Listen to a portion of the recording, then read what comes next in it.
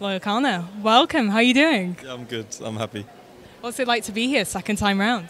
Yeah, second time round. Like I was just saying, I feel like I'm able to maybe enjoy it a bit more. So yeah, I feel like I'm here, happily, like part of it. Does it feel like this is your year? I don't know. I mean, every year feels like my year. Like not for awards, but just you has to feel like that. Otherwise, you're gonna get stuck, right? But yeah, no. To me, like being here is more than enough. I'm going to tell you a little secret now. You are the bookies' favourite, so... Someone else said this to me over there, and I didn't know about this till someone else said it. Yo, whatever, man. Does that play any difference? Does that put the nerves in? Does it just make you more excited? No, do you mean like I've put money on Liverpool to win games many times when they've been the favourite and they've lost, and I've lost a lot of money like that, so it means nothing to me. Okay, so looking back at last time you were here with Yesterday's Gone, how would you say that you've changed then? How would you say the album is different now and reflects you in a different stage of your life? I don't know, man. I guess every time you're making an album, you're making it in response to the one that you've just made before, right? And I think that's been true of what I've made up until this point. I can't really tell how different I am. You'd have to ask like my girlfriend or my mum. But I don't know. I feel like I'm able to take myself less seriously a bit when it comes to stuff like this, which means I'm able to enjoy stuff. I'm also a father now. I get less sleep. That's how I'm different. I'm knackered all the time. That's the real difference. I feel like there is so much love for you here tonight. Everyone who I've spoken to has been singing the praises for your album. What does it feel like to have your album resonate with so many people? That's going to make me cry. I don't know why it hit me that.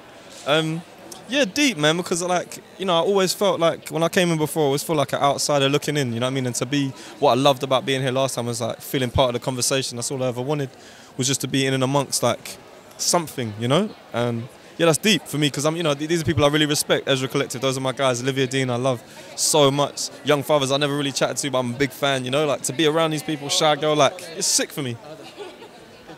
We have to talk about Reading and Leeds. Yeah. I feel like you stole the show there. You were Enemy's highlight. What was it like for you to play to that crowd?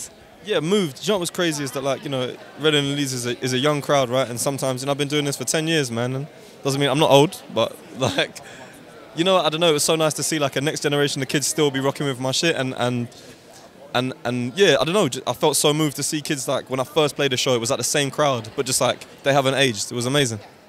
What was it like for you to spread that message of combating toxic masculinity? I feel like that really resonated with so many people. And I feel like so many people look up to you as a new generation of rap. What's it like to have that impact on people, especially when you see it with the crowd looking back at you? It's magic, man. I feel like the conversations I have after the show, those are the bits that mean the most, when kids go thank you or I got a beautiful message from my mum, just a random mum on Instagram saying that, her son, whatever, went through some stuff. I don't need to disclose it, but it was the first time he was able to say to her, yo, that shit I went through, it hurt me, And I think, giving kids a space to talk like that, especially young men, because it's not allowed, when I grew up, is important. It was funny, man, that video got posted on some bullshit Instagram called the Archbishop of Banterbury, fuck you guys. And the comments on it were so toxic, saying all this shit about me and how I should just shut my mouth. And it was so nice because it made me realise how important it is to say that shit, because those kids are just as lost as, I was. Did you have your son in mind when you were writing this album? Yeah, hell yeah. When I made most of it, I didn't know if it was a boy or a girl, or I just was hoping they would be healthy. So I just had embryo in my mind, But yeah, I did. I had a hope of doing all the things. Yeah, putting. Yeah, I did have him in my mind. Yeah. Okay, last question. Going forward, if you were to win tonight, how would we celebrate? What would celebration look like for you? How would I celebrate? With my son. I don't know how that's possible because he'll be asleep, but I'll just go wake him up, take him to the park, maybe watch the sunrise. I don't know. I feel like that's a good excuse to wake him up. You know what I mean? Do you know what I mean? He won't care. He won't understand. All he cares about is always his necklace. That was the only important thing. Did he make that for you? Oh yeah, yo, he designed the jeans as well. Look at the back. Get a little get a little action on that. Yeah, man, designed by my son. Well, designed by my friend Bentley, actually. But my son, I was draw the sun for me, and that's what he drew, so that's what he put on the jeans.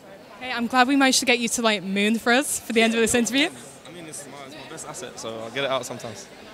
Thank you so much. Congratulations again. Appreciate it. Thank you so much.